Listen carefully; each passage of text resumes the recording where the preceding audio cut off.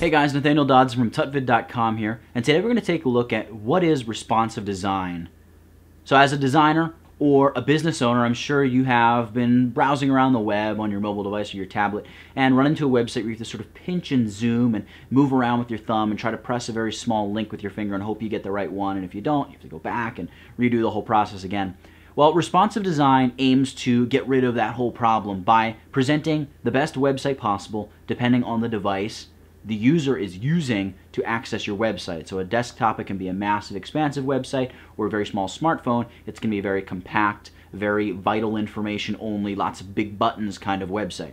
That's essentially what responsive web design is. So you can see here, we live in this really exciting time where you can access the web through all these different amazing devices, and that provides us with a little bit of a problem. And as you can see here, I found this funny graphic not too long ago. I heard you want to be a web developer? Well, here are a few devices to test your site. And it's almost true. So the question that we should ask is it possible to even reach all these devices?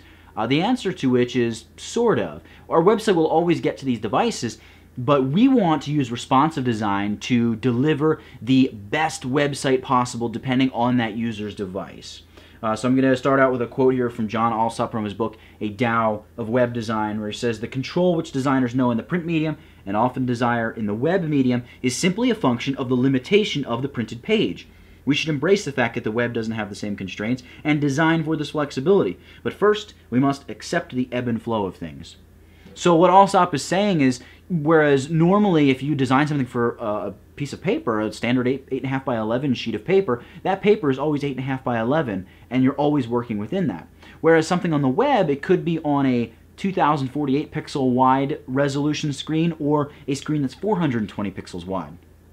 So instead of being frustrated by that constraint, accept it and recognize that there's a ton of really awesome things you can do with that, and in fact that a website like that is much more accessible than just a standard printed page, because you could pull your phone out anytime you want and access the web, whereas typically people don't carry a book in their pocket. So what exactly is responsive design? Well, responsive design is a website which adapts to its environment to provide the best possible web experience for the person accessing your site. Big screen, small screen, if they're accessing it over a fast network or a slow network, maybe the location from which they're accessing the website, all kinds of things like that.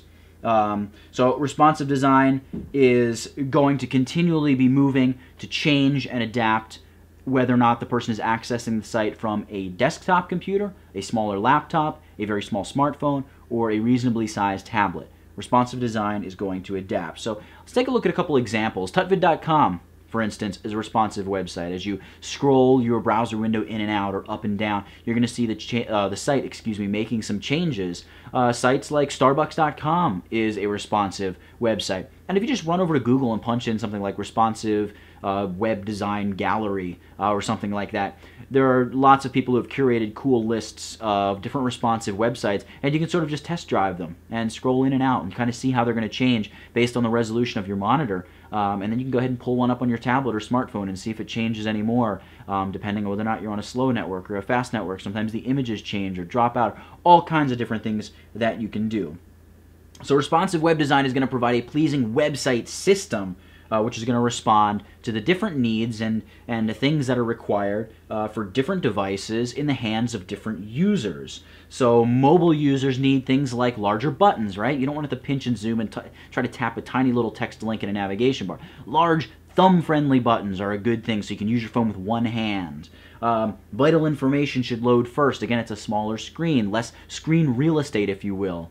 And also, faster loading website by either using smaller images, lower quality images, leaving some images out, leaving less information out of the website. A more, again, vital information first. If you're running an airline company, you're probably not going to put a big gallery of images or a big slider with a bunch of specials on your mobile website, because typically if somebody is accessing your website on the go, it's because they need to book a flight, they need to change their flight, they need to check a flight, things like that. You're rushing through the airport, you've got your suitcase in one hand or dragging, a bunch of people behind you or whatever it may be. The fact is, you don't really have time to sit there and fiddle around and hunt through a massive website, drop everything you're holding and start using two hands on your phone to try to find out this information that the airline website should just have available for the mobile version of their site. Again, so you're taking into consideration the device, and you're also thinking about, okay, if the person's accessing it from this device, they're probably going to be in this or that situation. So if you can think ahead and plan ahead, you can design an even more effective responsive website. So this whole idea of one thumb, one eye is just a good thing to keep in mind. If you're a mother walking through the store, you're pushing a child in a stroller with one hand, you're not going to let go of that stroller.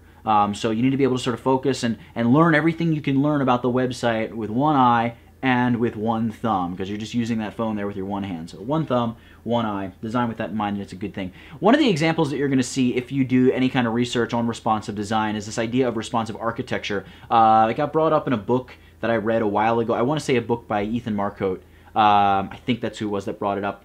It's a really, really cool idea. But aside from that, basically responsive architecture is the idea that buildings are going to respond to the people that are in them. So maybe smart glass will become like a solid wall at night, but during the day it's see-through. Or walls move and adjust and things like that.